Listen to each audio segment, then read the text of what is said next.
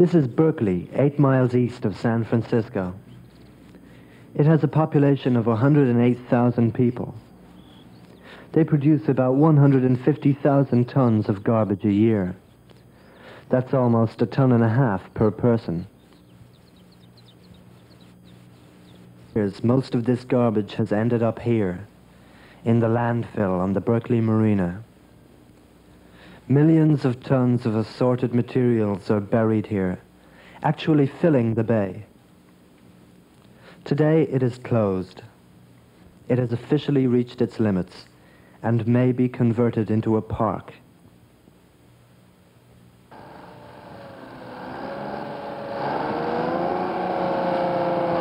Landfill disposal means that the materials come to the dump all mixed together. Wood, metals, paper, plastics, brush, oil, glass. The cat further compacts these by running over them. Each day's work is covered with a layer of earth. In this way, the garbage is buried.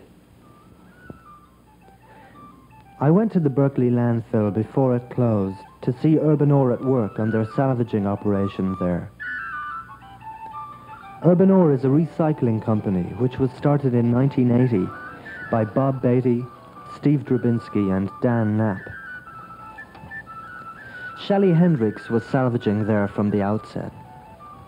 Like metal, pieces of copper, little plates, dishes, glass, clothing, anything that we found value in or that shouldn't be wasted, we picked up, carried over to some kind of vehicle, a van or a truck. We put it on the truck and then take it over to one central location where we try to organize it, try to clean it, and then sell it or scrap it out.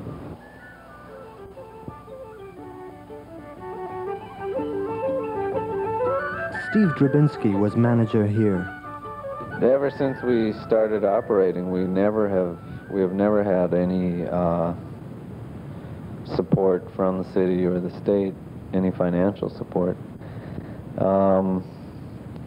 We make about probably half our income from the metals that we recycle and probably the other half from the building materials and household goods.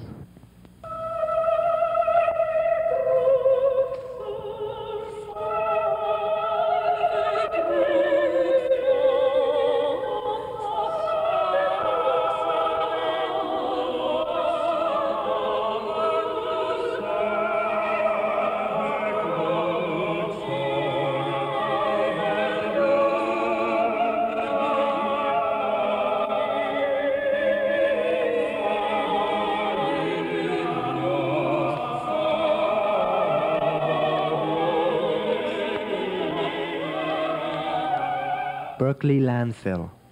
The end of an error. Artist Russ Brown.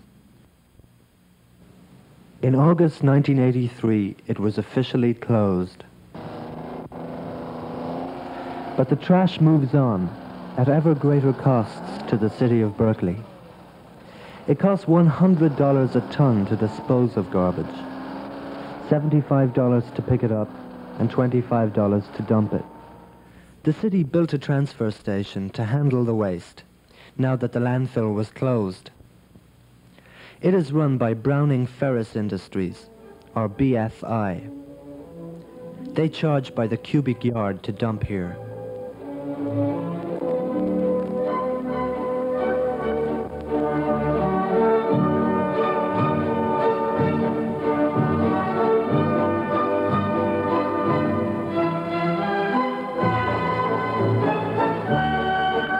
A 40-foot truck is waiting outside. It will transport or transfer the waste from Berkeley to Richmond, some 13 miles away, where it will once again be buried in a landfill. 75,000 tons a year are disposed of in this way. That's about half of Berkeley's total waste stream.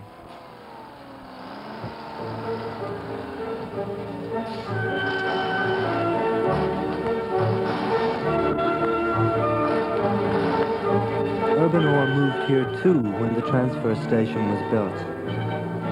Aaron Logan salvages amidst the rubbish. Every day is a treasure hunt. You never know what you're going to find. And I'm always finding nice things, tools, furniture, antiques, heirlooms, things that connect me with days gone by. In 1976, the City of Berkeley passed a resolution declaring their goal to be one of 50% recycling. The key to recycling is separate. Taken together, the materials are trash. But once you separate them, they become valuable resources. It takes an eye for beautiful things, I think. And it takes the knowledge of,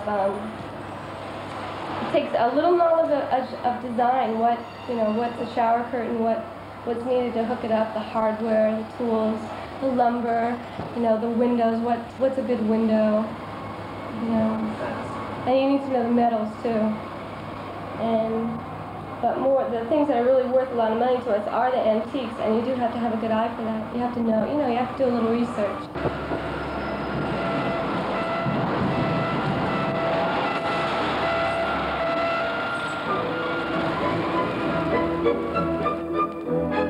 Meanwhile, the trucks leave here 10 or 15 times a day, each one filled with mixed up material.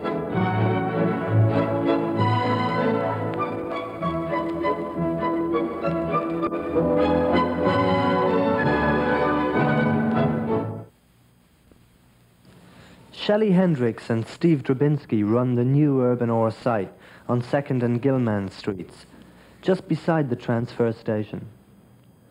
Customers can drop off their recyclables here for no charge on their way to the transfer station. They may also browse around the flea market. We do it much more economically. We dispose of garbage probably at a maximum of $15 a ton, whereas they're disposing of it for something like $80 or $90 a ton.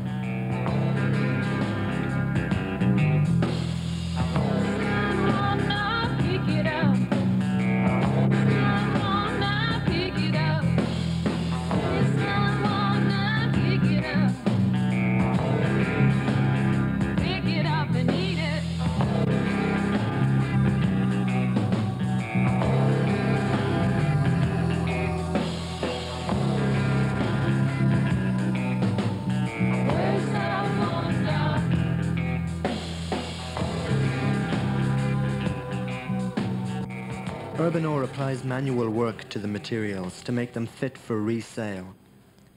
This idea is reflected in their logo, designed by Mark Gorel, showing 3 nail pullers within the circle of recycling.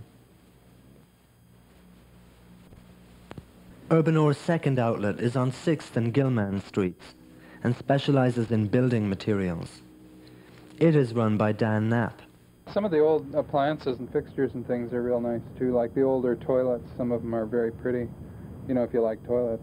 Or bathtubs, yeah, bathtubs are very interesting. There's a lot of interest in clawfoot tubs and stuff like that.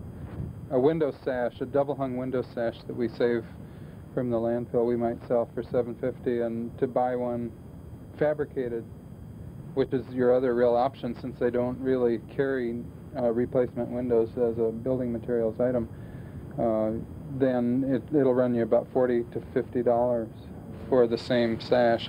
So we have them that range from, maybe $2.50 for one that's pretty rotten to one that's maybe $12.50 for that's like brand new.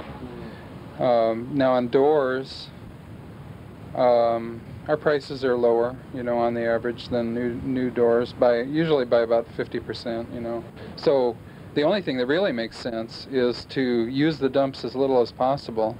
Definitely don't go for garbage burning, and put your money into recycling. And I don't know of any communities that are really doing that. Now we're trying to do it with Urban Ore, and I think here in Berkeley we're probably doing as well as just about anywhere. The Ecology Center was set up in 1969 and started the nation's first curbside pickup program. For no charge, they pick up 200 tons of separated materials a month. cans, newspaper and glass. They work in close cooperation with Community Conservation Centre, which runs the drop-off and buyback centre, also on 2nd and Gilman Streets. The public can bring materials here and actually sell them to CCC. Aluminum is an especially valuable commodity, weighing in at $600 a ton, or 30 cents a pound. By baling the newspaper, compacting the cans, and crushing the glass, CCC can resell these materials to large-scale brokers, who in turn sell them to paper mills, canning industries, and bottle makers. Thus, the recyclers can afford to pay the public. Resources are conserved. Money flows back into the community.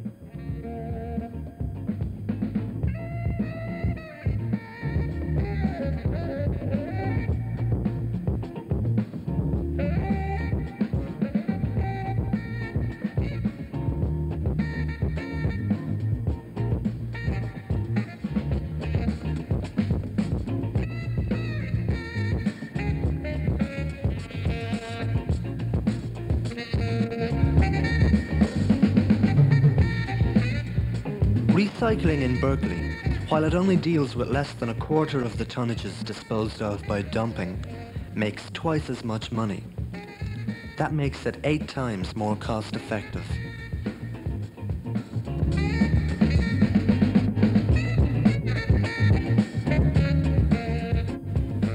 Berkeley was named after George Berkeley, the Irish bishop and philosopher, whose quote, "Westward the course of empire takes its way," inspired one of the university's founding members as he gazed out here one day in 1866.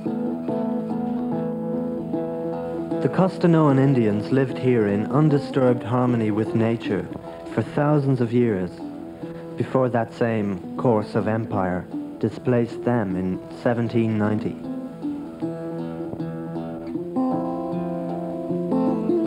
This was the era of the Spanish settlers, who were given large areas of land called ranchos. They brought many foreign plants to Berkeley, including marigolds, nasturtiums, lemon and cherry trees. The unique climate here favors the growth of a great variety of plants. It is warm all year round, with a short rainy winter season. The soil is rich and fertile, somewhat clayey, and it needs the addition of humus-rich material to be in optimum condition. Greenery and abundance of foliage has always been a feature of this neighborhood, making it one of the most naturally beautiful towns in the San Francisco Bay Area.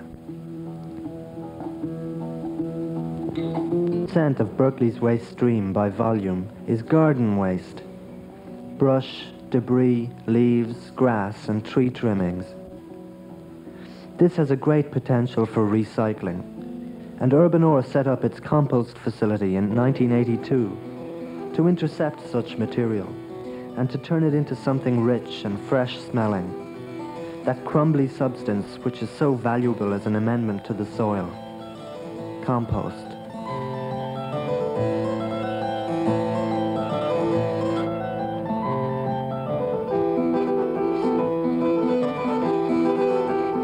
The brush and plant debris is brought here by commercial and private haulers, who may otherwise have brought it to the dump. Bacteria and fungus work on the material, breaking it down and digesting it in such a way that the final product is a humus-rich substance with an earthy texture and odor, a tonic, conditioner and amendment for the soil. The customers pay a tipping fee, about half of what they would have paid at the transfer station.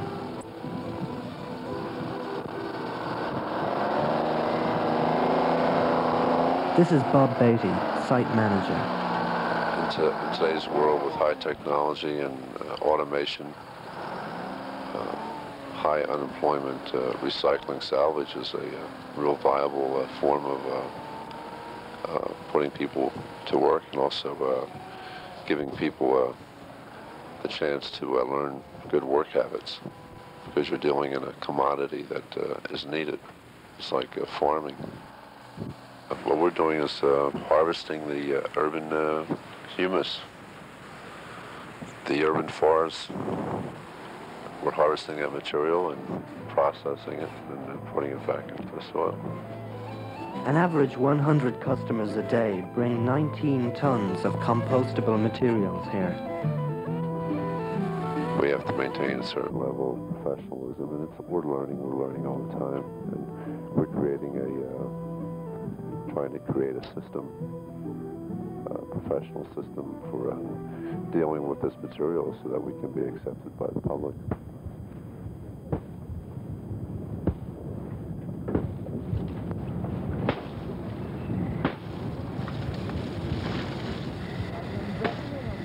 The first step is to cull the brush for wood.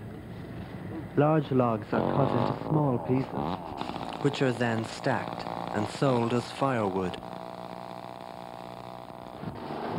In all plant matter, there is a high concentration of nitrogen in the green parts and carbon in the wood. Culling reduces the woody carbon content and increases the nitrogen ratio, so that it is about 30 carbon to 1 nitrogen. Ideal for composting. Uses a shredder to break up the brush. This will speed the decaying process.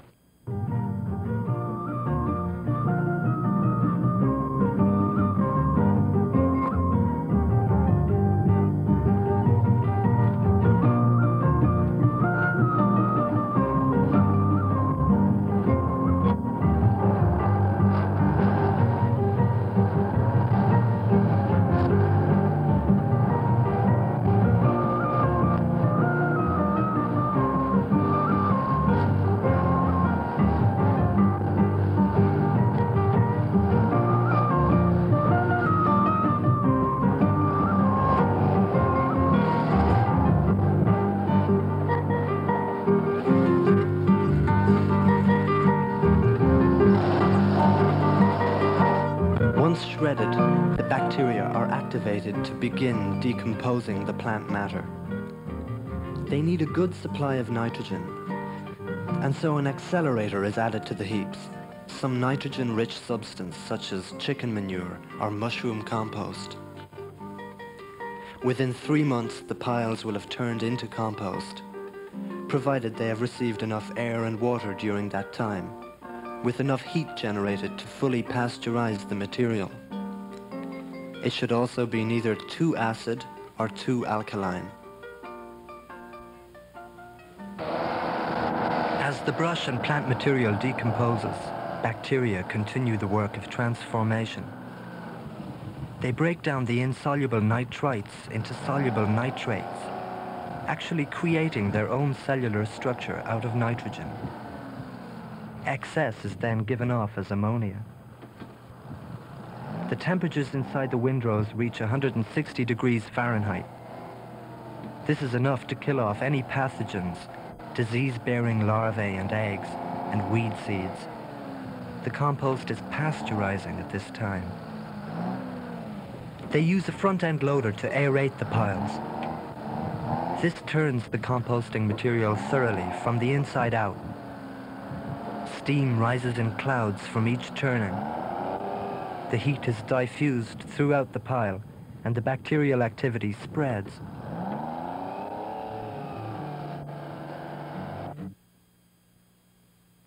East Bay Municipal Utilities District, also known as EBMUD, is the body which treats the sewage and wastewater of the Berkeley and Oakland areas.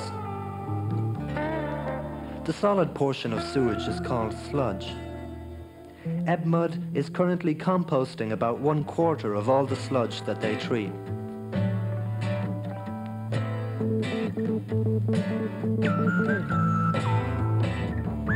Urban Earth supplies them with mulch, the bulking agent they need for composting such a substance as sludge. EBMUD mixes it with sludge at a rate of about 3 to 1. It prevents the sludge from caking and gives the bacteria a nutritional base. Here they use the forced aeration method, in which these pipes force air into and throughout the piles, stimulating the bacteria to have their work done within 3 weeks. Ebmud sells its compost to large-scale brokers for nurseries, lawns, golf courses and gardens. They were prompted to explore composting as an alternative to the rising costs of taking the sludge to a landfill. This is PowerScreen, a machine which screens out the bulky wood chips which Urban Ore provided. Developed in Ireland, where it is mainly used in the sand and gravel industry, PowerScreen is ideal for removing the bulky parts when the composting process is over.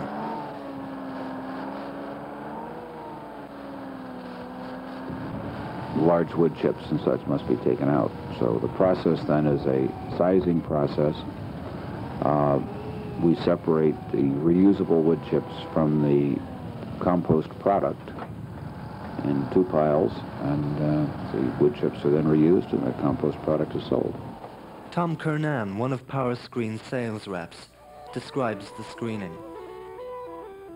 So we use 2-inch large mesh on the upper deck, and what falls through that then is again screened on the lower deck. Typically the desired product is that which comes through the second screening.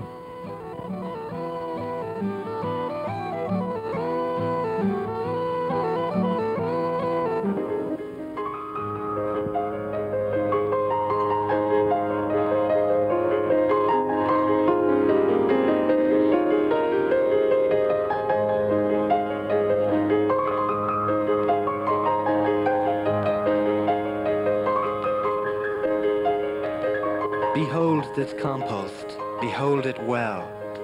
It is that calm and patient. It grows such sweet things out of such corruptions. It distills such exquisite winds out of such infused fetor.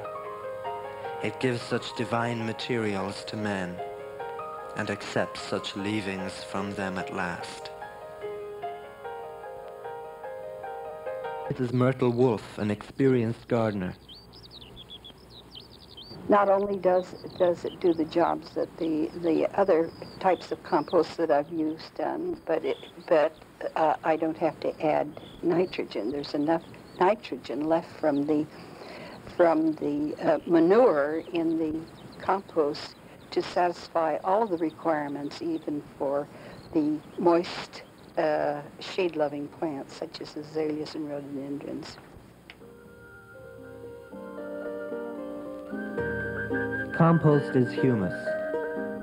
The same transformation of matter is at work, both in the compost pile and on the forest floor.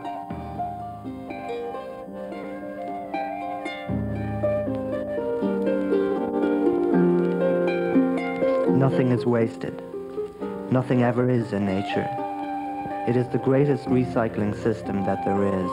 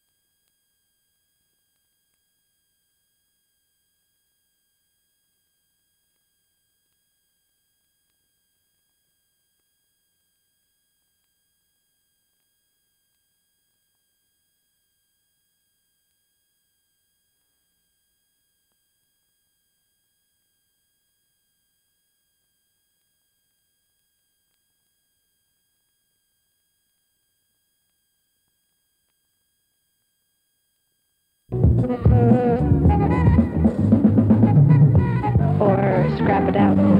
I asked Steve what would it take for recycling to grow.